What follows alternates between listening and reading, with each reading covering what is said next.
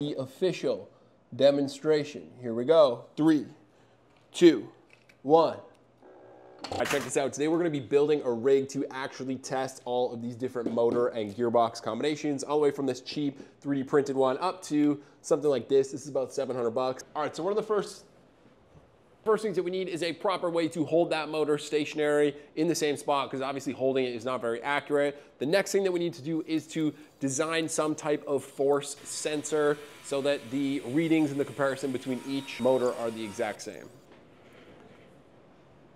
All right, for the next step, we need a check. All right, for the next step, we just need a giant block that I can go and put a motor on top of and clamp it down. And you see now, all we have to do, motor, and hit it with a quick grip.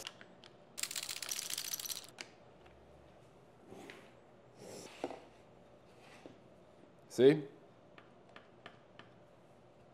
Official. Here we go. 3, 2, 1. Official.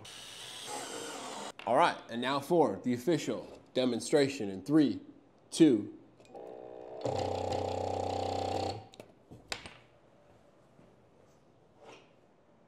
6.3 newtons.